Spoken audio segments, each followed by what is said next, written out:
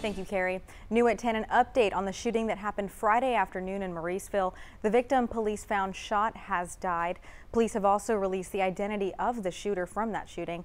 Friday afternoon, Orange County Sheriff's deputies arrived at the 5600 block of Broussard Circle in Orange in reference to the shooting.